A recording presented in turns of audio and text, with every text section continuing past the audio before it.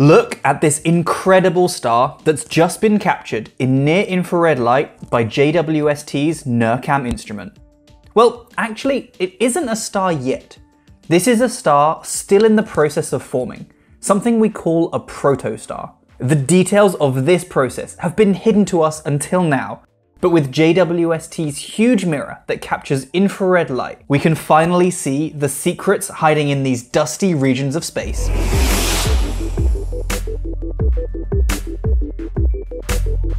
Within the Taurus star-forming region of the Milky Way galaxy, 460 light-years from Earth, a brand new star is forming in and from this cloud. Normally, the huge amount of dust and gas in this cloud blocks the light from reaching us.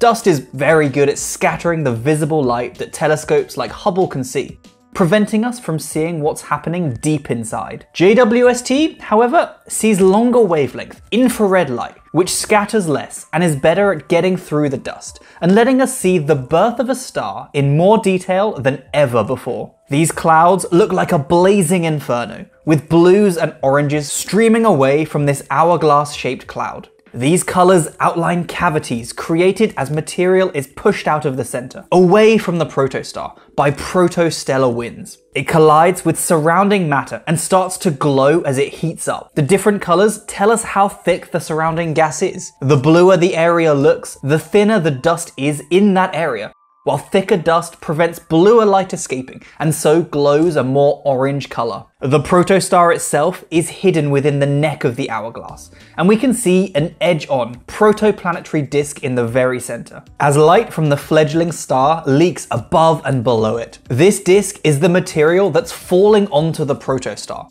helping it grow into a star and eventually start to burn brightly. It's basically an accretion disk for a star. The leftover material in this disk, once the star is formed, could well go on to form planets too, in the far future. This system is pretty young for a star, only about 100,000 years old, but this is basically what our solar system would have looked like about 4.6 billion years ago. The disk we can see is in fact about the size of our solar system. So the comparisons aren't too far-fetched, and its density is perfect for planets to one day form.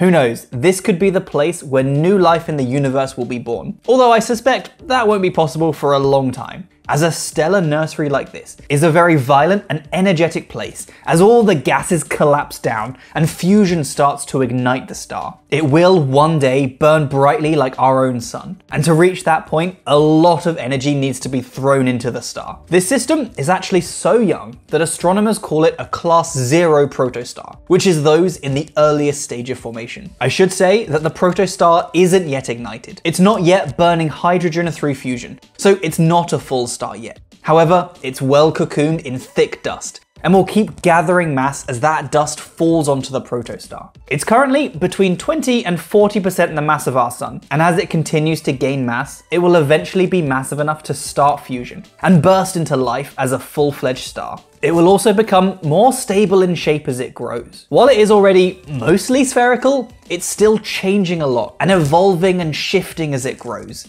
It's basically a small, puffy, hot ball of gas right now. We can see it gaining mass in the image as it feeds on the accretion disk, raising the temperature and causing the whole scene to glow. JWST is also showing filaments of molecular hydrogen streaming away from the protostar. This shocked material, as it blasts through the cloud, actually makes it harder for other stars to start forming in this cloud. It's hard for any other clump to start collapsing when they're all being pushed outwards all of the time. This means that, likely, all of this material will be available to feed the one star in the middle, in an interesting process that almost resembles a survival of the fittest natural selection. As always, the background of this image is stuffed full of background galaxies too, because JWST is so good at collecting light that it refuses to take an image with a blank background.